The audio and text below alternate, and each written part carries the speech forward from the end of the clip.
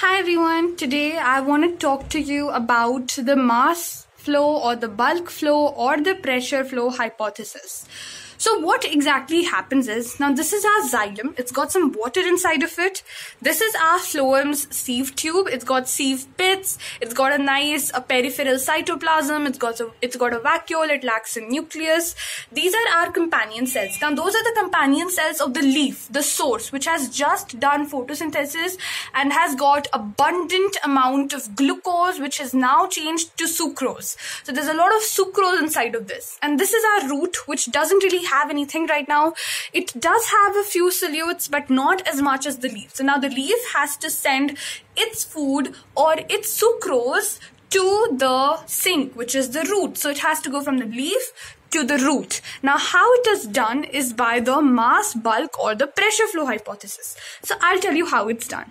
Now I have shown you the sucrose within the source or the leaf and the sucrose within the phloem. So our companion cell, this single companion cell is not the only cell that is going to put sucrose into the phloem. There are lots of other cells around of the phloem that are also putting sucrose in the phloem. That's why the concentration of sucrose in the phloem is slightly higher than the concentration of sucrose in the source cell or the companion cell. So even though this has now got the freshly synthesized sucrose, it is still the phloem that has more sucrose concentration. But it is not so high as to bring water from the xylem inside of it. It is high, but not very high. So maybe it's like isotonic with xylem. I'm not sure about that, so I won't comment on that, but I'll just tell you that it's high concentration, but not very high. So since it is already high and it's higher than the companion cell, if you want to put this freshly synthesized sucrose into this, where this is low concentration, this is high concentration, you need to use active transport. That's right. Okay. So now we literally used 1 ATP. We did active transport. This is known as loading. So we loaded all of the solutes into the phloems to send it to our sink. But how does the phloem know where the sink is? Because it could be a root or it could be some part above the leaf, let's say some flower bud or something. So how does the phloem know in which direction it should transport the solute? Now how does it know? I'll tell you that in a minute, but let me show you this now.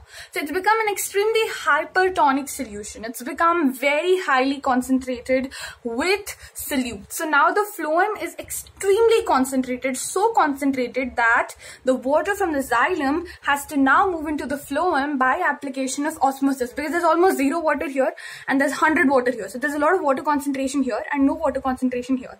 So it has to move from here to here. So I'll show you that in a minute. I'll write down all the details. So now I have written all the details. I've written that this is a hypertonic solution now. I've also written that this process is known as loading, and now water from the xylem is entering the phloem. So a lot of water from the xylem actually enters the phloem.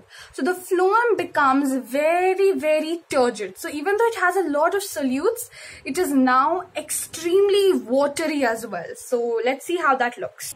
Okay. Now this looks like our phloem is going to burst from this end. So the pressure has become extremely high in this region. Now look at the sink region. So the sink region barely has any pressure because it barely has any solutes. It's empty on solutes. There are no solutes here. There are no solutes here. There's no water going from the xylem into this part because this is not a hypertonic solution. Xylem only gives it water. It's water when it's a very hypertonic solution. So this place is not exactly hypertonic, and this place is very hypertonic.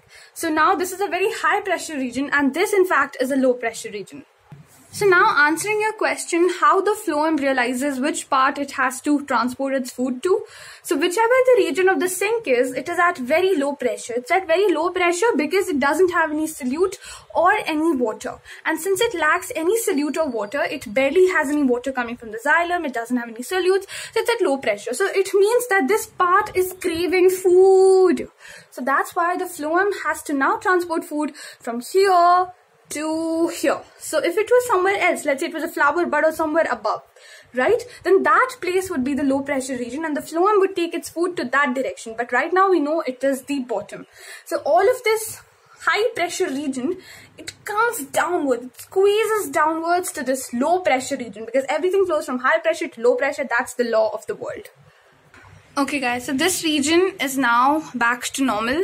All of the phloem, solutes and everything has moved to this region.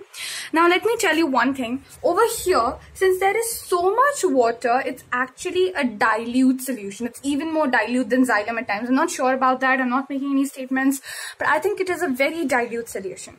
And this one has a little bit solute. Obviously, it's not zero on solute. Roots are not dying. They do have some solutes, but they are less compared to what the source had. So anyway, forget the source now. Let's look at this place.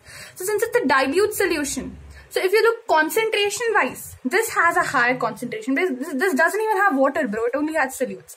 And this has so much water. So even though it has more solutes, the concentration doesn't depend on total amount of solutes. It depends on solutes per unit liter.